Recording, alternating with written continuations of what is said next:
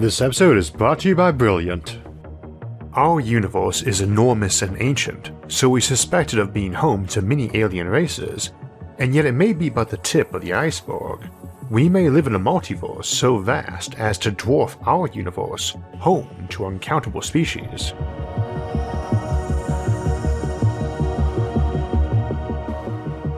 The Fermi Paradox is the big question of why, in a universe so vast and ancient, we don't see any other bigger and older civilizations, and it arose from our realization in the early 20th century of just how big and old the universe really is. At about the same time, we began to contemplate how we might have parallel realities in alternate universes, leaving even more potential to search for alien life. Our approach to the search for extraterrestrial life, or SETI, never really discusses multiverse options, for the simple reason that almost everyone assumes we can find our first example of intelligent aliens in our own galaxy, and need not consider the whole wide universe, let alone other universes to find example number 1. And yet there are several reasons this assumption might be wrong, and that our first encounter with aliens may involve alternate realities. Even if it doesn't, the topic of interacting with and meeting aliens through the multiverse is interesting in its own right. We'll begin by quickly reviewing what a multiverse is, or what it might be. For more details, you may want to check out our episodes Alternate Realities and Parallel Universes and Infinite Improbability Issues for more discussion of the science of how these work, as well as the quantum cheeseburger. Speaking of cheeseburgers, our Fermi Paradox episodes tend to be on the longer side, so you may want to grab a drink and a snack before starting, and if you enjoy our episodes, don't forget to like, share, and subscribe to the channel. So what is a multiverse? There are actually a ton of different ways you can have a universe beyond our own, but the one most commonly discussed nowadays tends to be the many-worlds interpretation of quantum mechanics.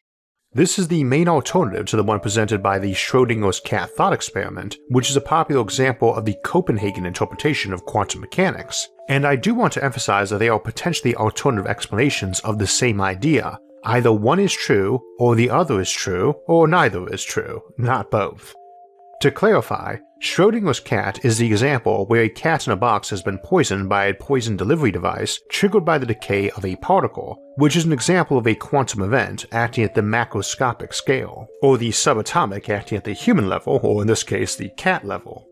The Copenhagen interpretation says that the cat is both alive and dead until we open the box, at which point the cat is either one or the other when we observe it. But until that observation is made, both alive and dead are equally valid states for the cat. The many-worlds interpretation argues that the cat is alive in one reality and dead in another, and that opening the box to check just tells you which of those two universes we are in. Of course, this should be true for every event. So there's a reality where the cat is alive, one where it is dead, one where it never went into the box, one where it escaped the box and attacked Schrödinger, and one where it is alive in the box and a tree fell down on the other side of the planet, and one where it's alive and the tree did not fall. The idea that all of these potential realities exist simultaneously leaves you with many worlds for every event, with one world for every possible state or every possible action. And this isn't just true of cats. There would be countless universes we could assemble from every state and configuration of every available particle. This number of universes is so enormous that even just writing out the number on a piece of paper would take more sheets of paper than we've ever produced for every book ever written. Even if we were to limit every universe to a single unique address, like a universe phone number, and store it on its own digital medium so advanced you'd only need one atom per bit of data, it would collapse into its own mass into a black hole. In other words, it's a lot of universes. And mind you, that doesn't even include the far more numerous options we have when we start contemplating different universes, ones identical to our own but where the Big Bang releases a few more atoms, or a few less, or 10 times as many, or where the speed of light was 3 billion meters per second, not 300 million, or 3, or 3.001, or protons weigh just 1 millionth more than they do here, or a billionth, or a trillionth. And each of these have their own multiverse that has an insanely huge number of possible combinations each atom can be in. And none of this contemplates an infinite universe. All of these, each scenario we just considered, would still amount to a finite number, and so is still essentially meaningless on an infinite scale. When considering the Fermi Paradox, which is all about how strange it seems that we are alone in our giant and ancient universe, taking the multiverse into account exacerbates that issue to the point of absurdity. In a multiverse, every possible option which can exist must exist. so at some point you might even have a universe where intelligent life is literally emerging from nothing, what we call a Boltzmann brain, with no need for evolution or even a habitable planet, simply because there is a finite chance of it happening. So what are the implications of all of this? Well, if the mini-world's interpretation of quantum mechanics is right, then any alien that could ever exist inside physical laws must exist in all universes multiverse. In fact, because of the potential variation in those laws, it might be that there are some possibilities we can't even imagine. It would mean they exist in at least one of Earth's various reflections too, since there should always be some version of Earth in which that organism could also have existed, including ones where it had not evolved but simply formed, like our Boltzmann brain. I mention that particular point because if it's possible to travel between universes, then our chance of encountering aliens needs to consider that they need not travel very far in space to meet us. Indeed, this is a big conundrum a multiverse raises for the Fermi Paradox. If travel between these alternate realities is possible, it would raise two very big concerns, one of which would be aliens on copies of your own world visiting, with the other being that a given species needs no motivation to colonize other planets. Let's address the second point first.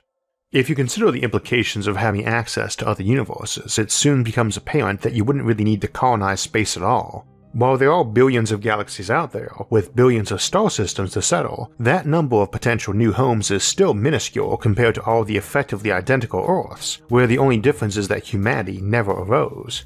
Perhaps that first critter that we think of as the bridge between man and ape just didn't occur yet, or died when it did, or its early tribe got eaten by predators a year before it would have divided to form another tribe, and so on. There would not be an infinite number of such worlds, but they would certainly outnumber the potentially habitable worlds in our current universe. Indeed, they would do so by a greater factor than the number of atoms in this universe outnumbers its stars. And that's just the option where humanity could safely wander in those copies so close to our own we could hardly tell them apart, except for their having never been home to humanity. Which is a pretty big exception, since there should be a near endless number of worlds identical to the here and now, including all our buildings and crops, and warehouses full of manufactured goods, except that all the people on it died yesterday or 5 minutes ago. Fully colonized and terraformed worlds you could just step through a portal and inhabit certainly seems preferable to trying to terraform Mars, much less spending decades traveling through the depths of space to some other, more distant place. Now, personally, I would think it a bit ghoulish and lazy to take over a corpse reality where everyone had just died, rather than building fresh on some virgin world where mankind has never tread, even if it's just an Earth clone where mankind never arose, or where the dinosaurs never died out. But I imagine that corpse Earths, near identical to our present but with all the humans gone, would be a popular choice since they're immediately ready to go. Presumably, they would also be littered with novel bits of science, technology, and art that haven't been produced by our civilization. I would still be worried about why they were uninhabited though. It is true that there was always a random chance everyone just spontaneously ceased to exist, but the probability of that is stupidly low compared to some more mundane cause of mass extinction, and thus virtually every world you would find that had our cities but not us is going to have an accompanying reason for that absence, like a super plague, an alien invasion, or some neutron bombs going off. Unless you have some way to pick or sort them beyond looking at them, you will nearly always have a clear and present cause for an extinction event that might get colonists we send there. Incidentally, the notion for random things appearing or disappearing in quantum mechanics is somewhat similar to the concepts we're discussing, in that there is always a finite chance of a given particle or small group of particles undergoing some change of state that transmutes, teleports, or changes them. There's a very remote chance that a whole bunch of hydrogen atoms could fuse in exactly the right way to form a single molecule of chocolate. It's a tiny chance, but it is a finite one, and thus it happening twice also has a finite chance, though significantly smaller. The same is true of it happening a quintillion times in exactly the same place, with all the appropriate textures to form a perfect bar of chocolate. Although those random particle interactions would still be spitting out other particles or radiation, so someone spontaneously turning into a big chocolate statue of themselves wrapped in gold foil ought to see the area heavily irradiated to the point of looking like a small nuclear bomb went off.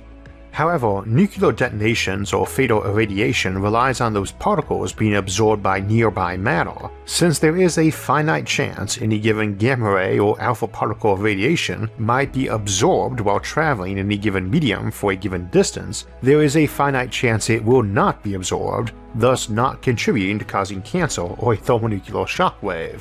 There is also a finite chance that nearly every particle of radiation produced in the event will travel vast distances before being absorbed or decaying too. Essentially, there's a finite chance a nuclear bomb could detonate and do no damage to the area at ground zero because none of the particles of energy produced randomly hit anything on their way out. This is the craziness that one has to consider when dealing with a multiverse. There's a finite chance you could be sitting on a nuclear bomb when it detonates and not die, and there's a finite chance that bomb will instead turn into several thousand cheeseburgers. There is also a chance that all the energy released in that transmutation, which ought to exceed even a normal nuclear detonation, won't kill you, instead allowing you to enjoy one of those tasty quantum cheeseburgers. If this seems insane, it only gets worse. Since there would be a near-infinite number of uninhabited Earth clones, there should also be a near-infinite number of worlds where humanity, or something like it, would also exist, and a near-infinite number of such groups of humans would also want to colonize all those worlds. This is exactly what Isaac Asimov considers in his short story Living Space.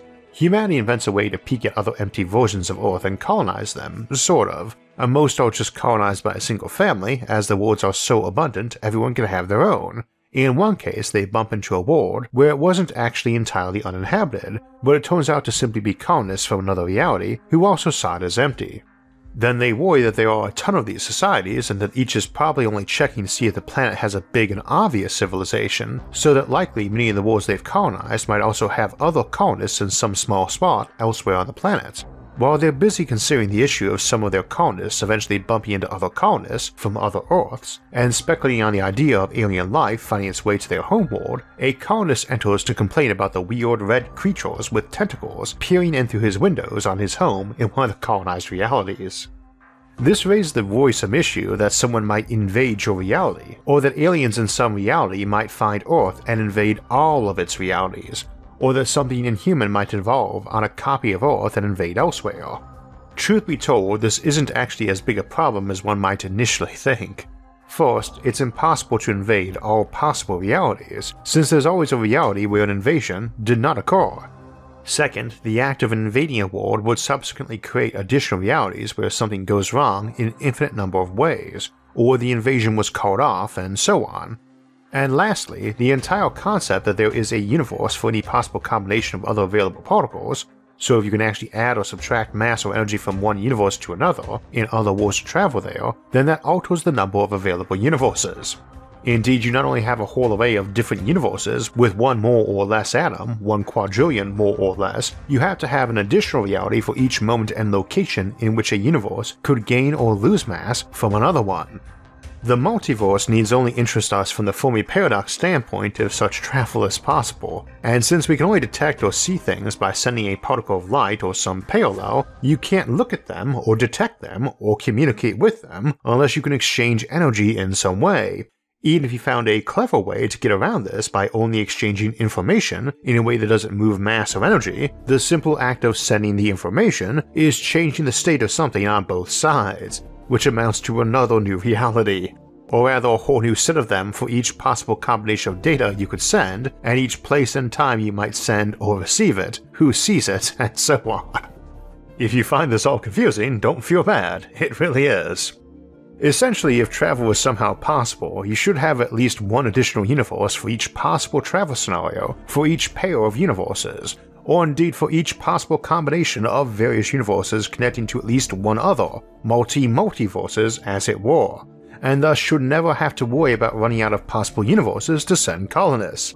In fact, you are arguably getting infinite combinations splitting at infinitely small rates of time.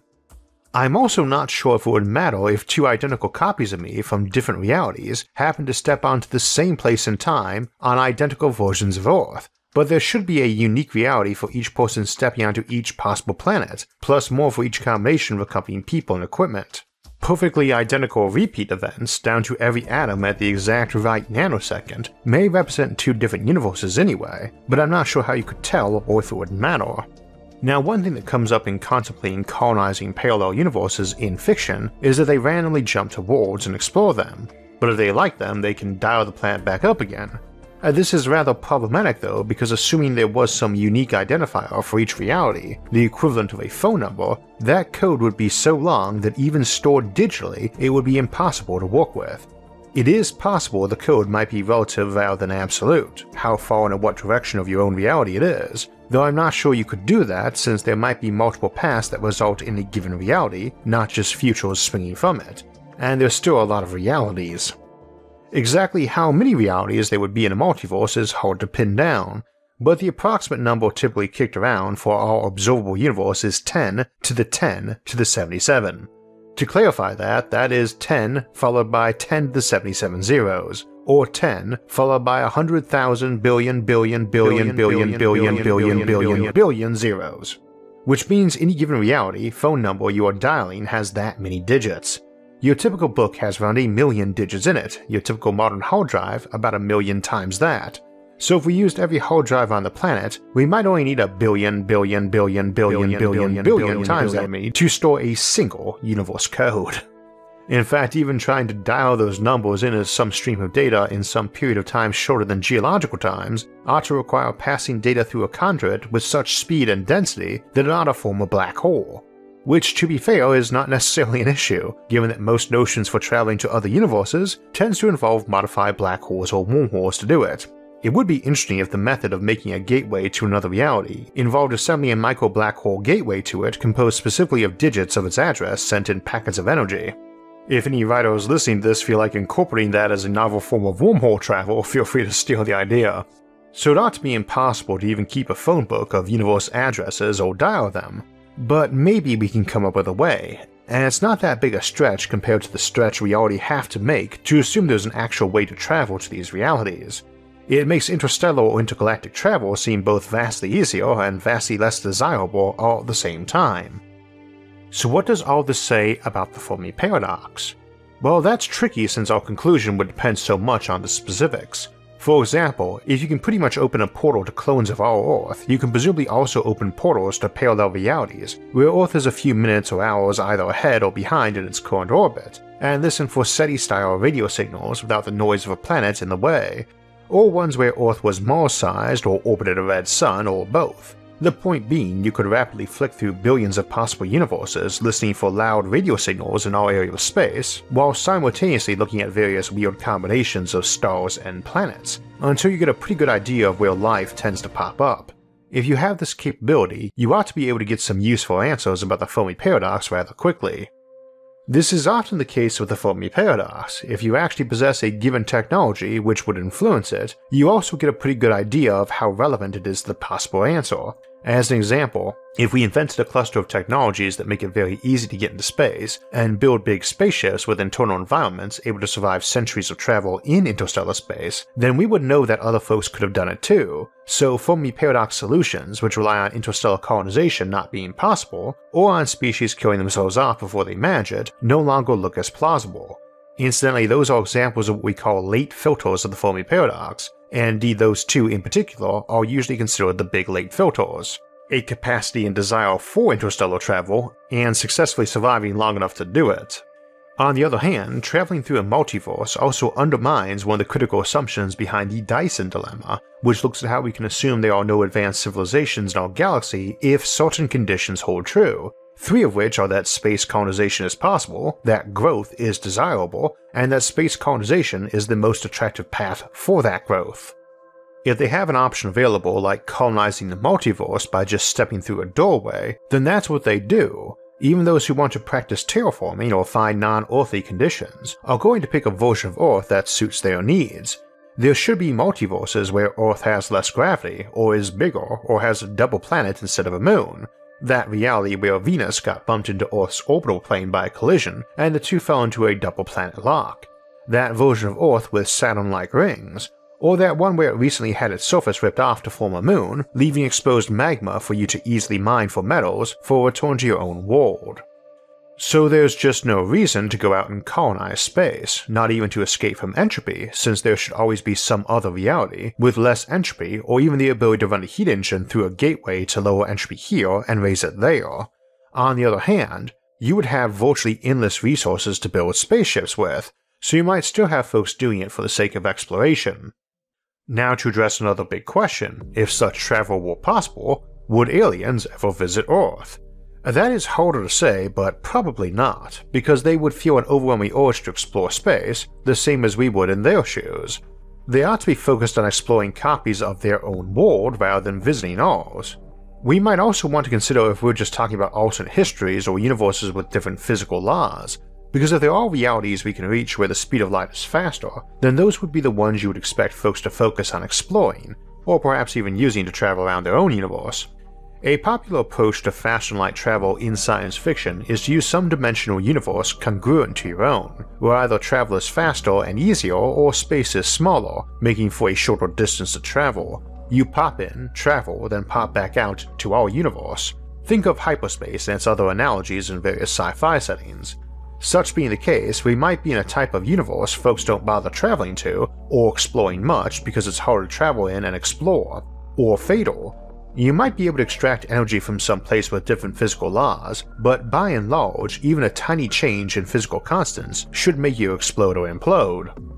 We also have to remember that in the context of a multiverse, where every possible reality can exist, there must always be places where a given event does not occur, so there would always be ones in which no other aliens ever exist, or choose to visit if they do. Indeed, that's another Isaac Asimov story, where people who can choose possible timelines pick one for humanity where humans are the only intelligent species to arise in the galaxy. You can never explore or colonize the entire multiverse since it is by definition every possible scenario, and that means there's always a bit of it you haven't explored, colonized, or conquered.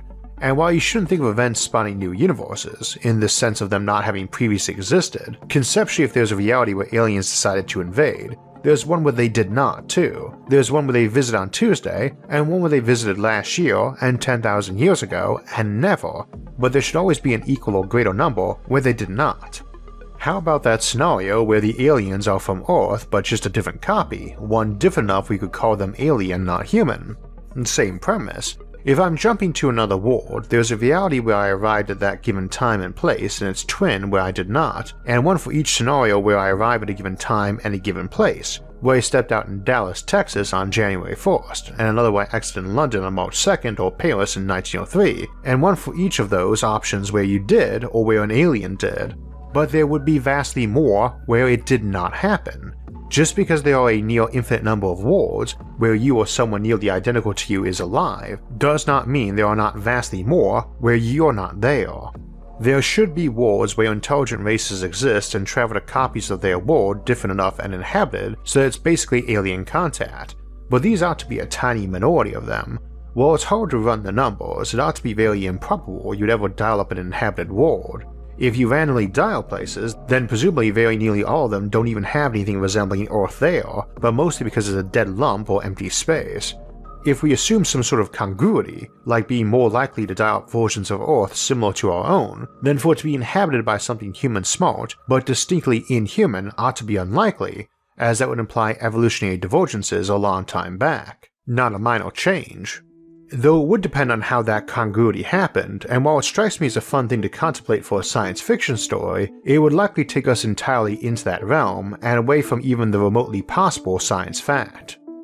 Multiverses and travel to them is at least in the realm of science, even if it's near the fringe, though I would emphasize that we don't know such places exist, nor have we any idea how we could travel to them if it's even possible.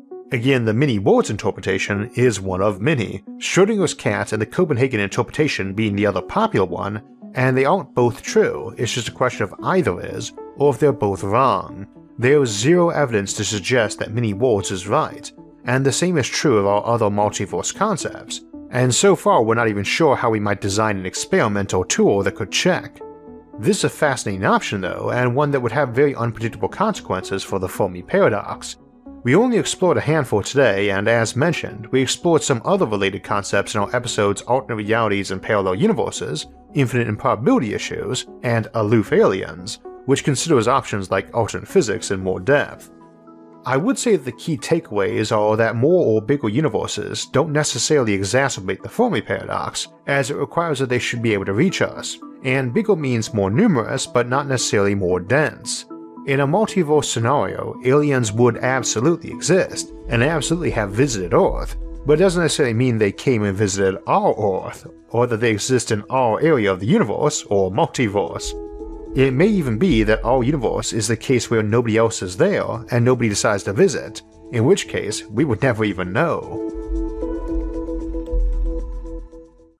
So we were talking about multiverses and the Mini-Ward's interpretation of quantum mechanics today. And if Mini-Ward's is right, then on one of them there's a version of you and I who both picked up and understood quantum mechanics with ease, but for most you probably found the topic as counterintuitive as I did when first learning it, and for that matter often still find it. When things get small, things get weird, and if you're looking for a creative and interactive way to learn about the topic, there is an excellent course on quantum objects over at Brilliant. Memorizing formulas and listening to lectures is not the best way to learn any topic, let alone quantum, and our friends over at Brilliant understand that. Brilliant is a website and app built off the principle that you learn best while doing and solving in real time. Jump right in solving problems and be coached bit by bit until, before you even realize it, you've learned a new subject in STEM. We have a ton of research telling us what the best methods for learning are, but it probably won't surprise you that the most critical part of learning is that you have to do it. You learn best while doing and solving in real time, and Brilliant's website and app are built around that principle. You won't need to memorize long, messy formulas and endless facts. Just pick a course you're interested in, like quantum or quantum computers, and get started. If you get stuck or make a mistake, you can read the explanations to find out more and learn at your own pace. Brilliant has something for everybody, whether you want to start at the basics of math, science, and computer science, or dive into cutting-edge topics like cryptocurrency or quantum computing, and they do it all in a fun and interactive way. If you'd like to join me and a community of 8 million learners and educators today, click the link in the description down below or visit brilliant.org/IsaacArthur. So that will finish out April, but May will be jam-packed as we look at biotechnology next week and how it will impact our civilization. Then we will move on to alien languages and how to decode them, and later in that month we'll discuss laser pistols, lightsabers, arcologies, and solar flares and their impact on the Fermi Paradox. If you want to know us when those and other episodes come out, make sure to subscribe to the channel, and if you'd like to help support future episodes, you can donate to us on Patreon or on our website isaacarthur.net, which I'll link in the episode description below, along with all of our various social media forums where you can get updates and chat with others about the concepts in the episodes and many other futuristic ideas. You can also follow us on iTunes, SoundCloud, or Spotify to get our audio-only versions of the show. Until next time, thanks for watching, and have a great week.